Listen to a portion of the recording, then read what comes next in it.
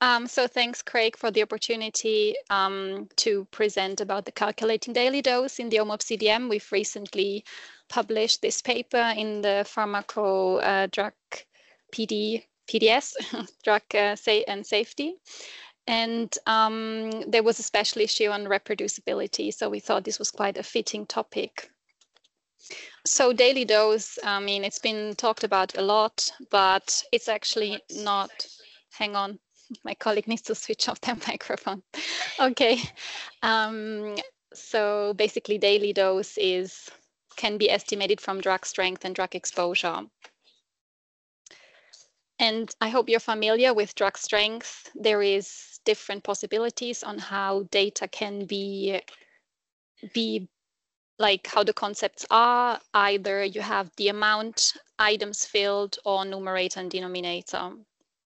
And in total, we only wanted to look at the clinical relevant units like milligram, milliliter, hour, actuation, and so on. And so we are only working within 41 individual patterns, whereas the whole drug strength has 125 rows.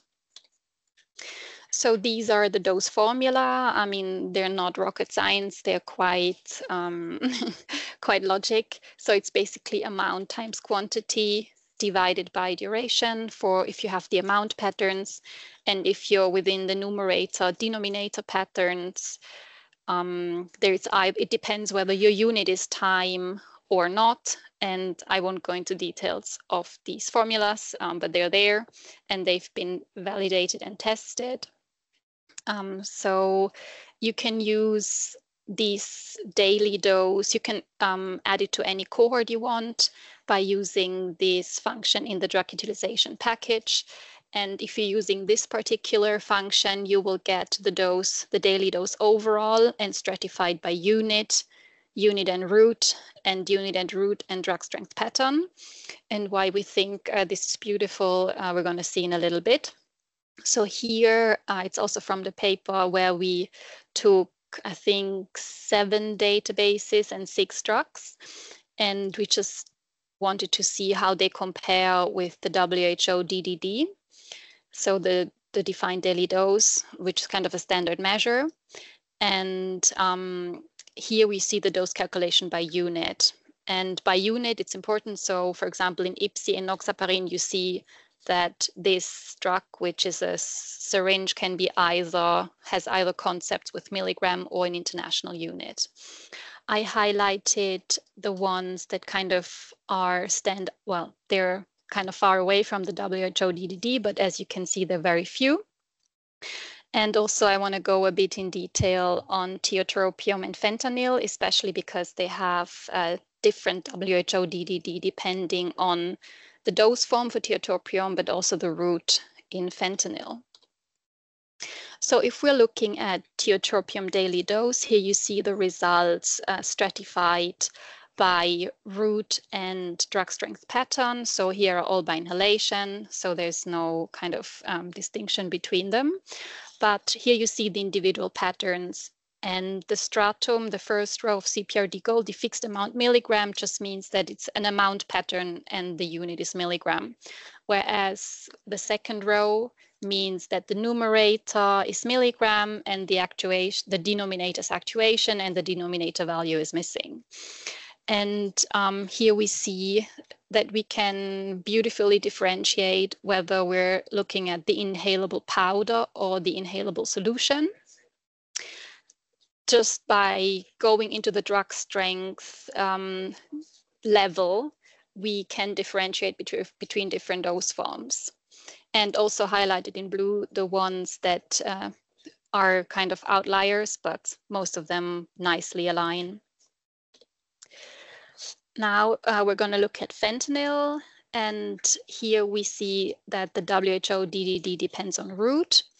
And here I'm just showing you one detail of the IQVIA disease analyzer Germany, and you see that the individual route strata have different pattern strata, and some of them are not good, and some of them are good. So we think that this detail of going down to the pattern is quite valuable if you want to make, like, if you want to kind of narrow down your concepts to make sure you're getting the right concepts in case the dose, you need to stratify by dose or the dose is relevant. So strength and limitation of this approach, it's systematic, it's structured. We have route daily dose stratified by route and drug strength patterns.